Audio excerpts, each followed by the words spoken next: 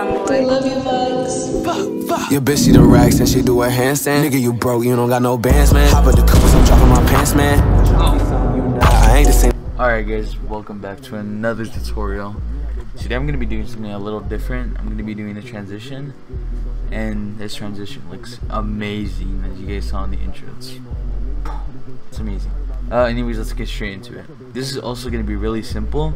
So hopefully more of you guys who are like beginners can follow along better, because it's very simple. So first thing you want to do is have your two clips already kind of synced up to the song, you know, make them black out where you want, and then the other clip comes in when you want. And this little gap that you create is going to be how long your transition is going to be. But once you have your two clips set up, you want to duplicate the first one, and you want to go on the very last frame of the clip.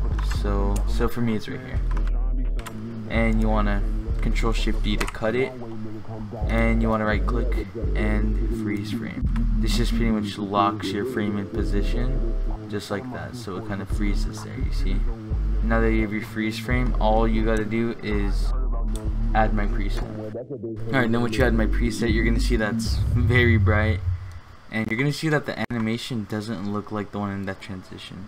What you want to do is go over to your side part right here in your effect controls, go to gradient layer 1 and switch that to the name of your layer. And there you go, now the effect is actually there, just like that. You might want to cut your clip at the bottom so it doesn't interfere with anything right there. Just like that, you can see your transition is, the first part of it is done. You can see it slides just like that, bam. Alright, now once you have your first half done, you want to start working on the second half. So I'm just going to split this for convenience. So now for your second clip, same thing you did for the first one. Duplicate it, and then cut out the first frame. Just like that. Right click, time, freeze frame. And now you could drag this out and it's just frozen. I'm going to adjust this to my clip, just like that, so it's smooth like that. And now you want to add the second preset. And once you add that, you can see the keyframes might be a little weird. You can adjust them to your liking, but you want to make sure that these two kind of overlap, so it kind of gives that smooth in just like that. So maybe something like that. You see, that looks really nice. You want to do the same thing with this layer. Make sure you put the gradient layer 1 to the name of your track. So for me it's this one right here. And there you go. You have your card dance effect, or the pixel.